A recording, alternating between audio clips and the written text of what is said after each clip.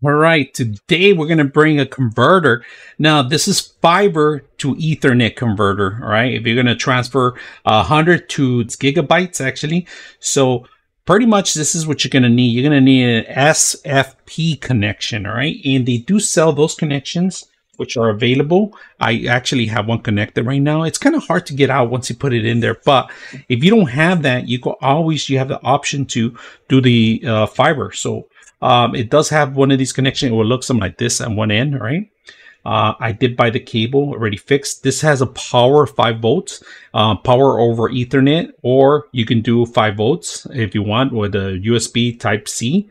Optional. That's an optional. So you close this out, connect your Ethernet, your Cat 45, Cat 6, right? If you want to transfer the higher rate, it would be Cat 6 or higher.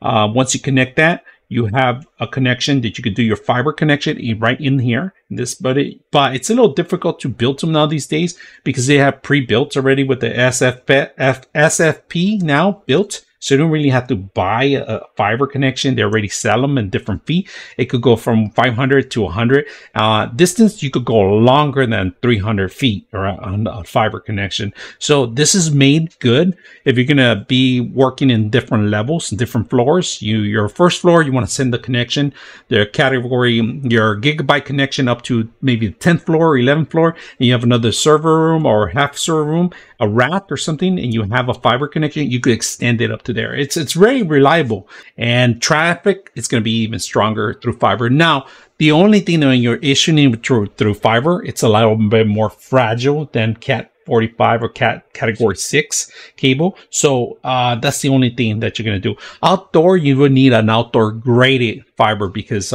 this deteriorates quickly within a week if it's exposed to the sun too much. All right. Now, the exposure of the sun will fragile and make it very dull that you'll start losing connectivity or even probably won't connect, because fiber, remember, it's a line of sight, because pretty much it's pretty much a tube built with glass to reflect every single light into the actual connection. So this is what we're going to do. We're going to test it out and see how well it works.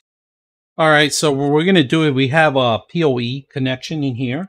So this is going to give it power automatically as soon as we plug it in, all right? So if you guys can see, the power is going right now, but it's not enough. If you guys see, it's already there. It's 5 volts already. We have power on our SFP. Now we're going to transfer it into power this switch in here. But unfortunately, this is not powered through Ethernet, so PoE. So you need to give it manual power in here, right? So we're going to plug in. That's why we have this plug in. We're going to set it up and we're going to plug in a laptop. We have Cat 5, category 5 with a gigabit transfer. Fiber connected to a switch. The switch connects to the actual laptop, all right? We're going to power it up on the side of it with an actual DC connection, 12 volts. And you could go higher up to 240 on that one, but we're just going to do 12 volts just to keep it safe. We do have a DC 12 volt connection. We're going to plug it in. We went and go ahead and power the system up. We're going to give it Ethernet. If you guys can see, it just came on right now. We're going to go into the internet and we're going to check out the speeds. All right. Right now we have about 900 gigabyte of transfer. So we're going to type in speed test, and there's the actual connection. All right. So it's a gigabyte that we have right now, but unfortunately I don't get a gigabyte where I live at. I get about 800 to 900, depends on the connection. And right now we're connecting through the Ethernet live connection, right? Ethernet through the actual switch that's powered by the fiber. All right, connection goes. So because I have PoE, I don't need any power. It automatically powers it up. You would, from category 6 or 5, you will need power to transfer. And because I have power and it's built in, it's automatically going in here. I got a live connection in here. It's feeding my switch here, my Ethernet connection switch, powering it up. And now we have internet. And if you guys can see, I got good connection in here.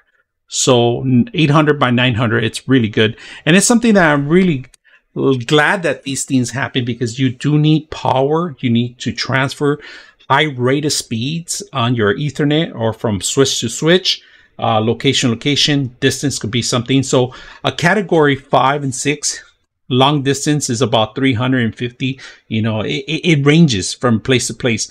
Outdoor is a little less. 5 fiber is more reliable for distance. Anything higher than that, it's distance, or you have to have different closets in between so you can have that. So if you like to save more money, instead of having closet from place to place, you could have one connection, point A to point B, and nothing in between, and then you could disperse from those two. Or if you want to spend more money, you could have closets in between, meaning that you could have switches, servers, and so forth hosting these devices. But this actually saves you a lot of money when you have something like a converter from category.